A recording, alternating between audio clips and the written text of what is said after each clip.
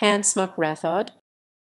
Hansmukh Rathod, born 1953, is an astrologer from Mumbai, India, who was arrested on March 22, 2009, for allegedly raping two girls since they were 12 and 9 years old. He was accompanied by Kishore Chauhan and his wife Anjana Chauhan.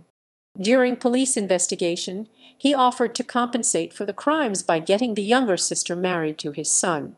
It was alleged that Rathod had abused other girls too. The investigating police had claimed that Rathod was well connected with local politicians and had high-profile clients. All three accused were acquitted by Thane Sessions Court on August 4, 2011, after the prosecution failed to establish rape.